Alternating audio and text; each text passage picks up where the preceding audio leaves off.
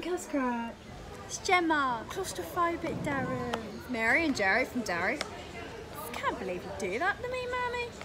Why is he wearing shorts? Shorts. Shouty. Hello everyone and welcome back to a new video. So today I'm here with Rosie. Hi. Yes, sorry. Rosie and I both study history at Durham University. We just thought we would film a video about, like, basically just giving you some insight on what a history degree is actually really like, and particularly what a history degree is like at maybe a Russell Group university or specifically at Durham.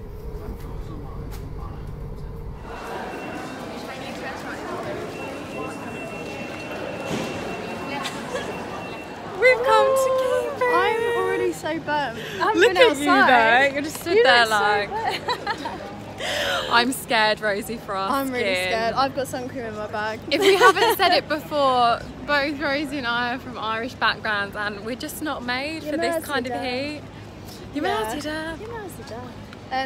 yeah, welcome to Cambridge. Thanks. I've never been Cam's before. crack. Cam's crack. Hi vlog. We're just about to go to King's. King's College, Cambridge. Who knew that umbrellas had a dual purpose? Parasols, Abby. I'm already a little bit burnt. Are you? I'm Rosie. You're Rosie.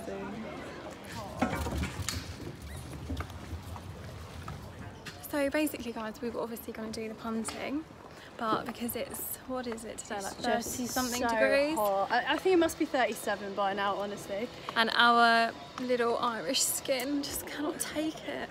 Hi! Say hi to the vlog. Hey vlog. Hey, what's going on? Guys, Sam wants to be on the vlog.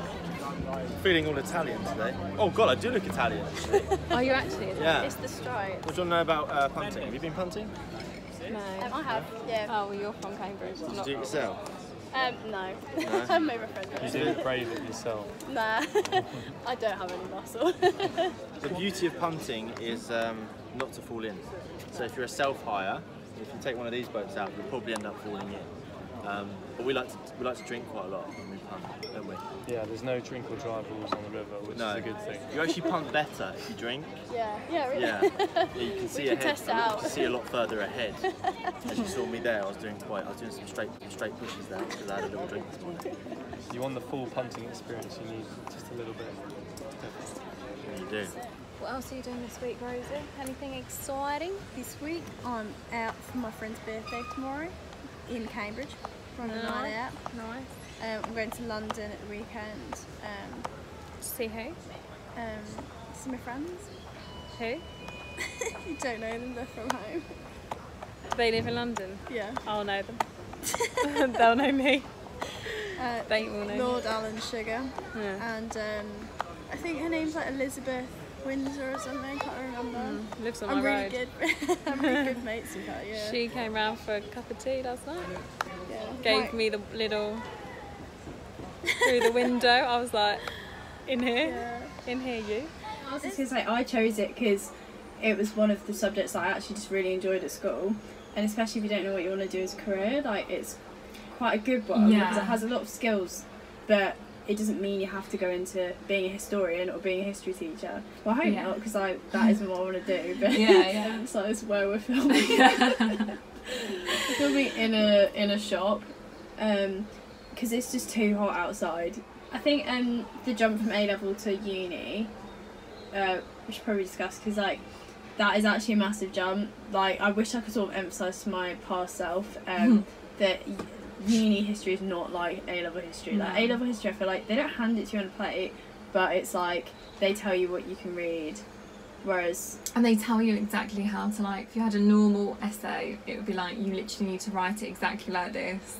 You know, have a balanced argument. That's another thing, when you do a degree, guys, never, ever, ever have a balanced argument. Never give the opposing... Yeah. Or, like, you can give the opposing view, but you have to show why it's completely invalid. We haven't done that many modules yet because we've only just finished first year, whereas we're doing completely different modules next year. We don't have any of the same. Yeah, we're doing, so this year Rosie and I actually had 5 of the same modules. That was how we became friends, because like we basically saw each other every day. Next year we're not doing any of the same modules, so I'm actually specialising next year in Find My Germany. Rosie specialising in. Wait for Climate this. in the medieval ages. I mean, what even is that? I actually Basically, guys, shafted myself. Rosie's gonna learn what the weather was like in like I'm actually 400 gassed. BC. I can't wait. And the structure is also, so you get about 1 lecture a week per module. So you'll have 5 lectures a week, definitely. And your seminar for your core module, so you always have at least 6 contact hours a week. Yeah. And then every 3 weeks you get a seminar for your electives. So that means that if you don't go to lectures, you have like 5 things every 3 weeks, which is ridiculous. But we went to all of our lectures. Yeah, we did. Also, it's not like, I think lectures are of different uses to different people, but it's also really nice just to see people. Yeah, and get out.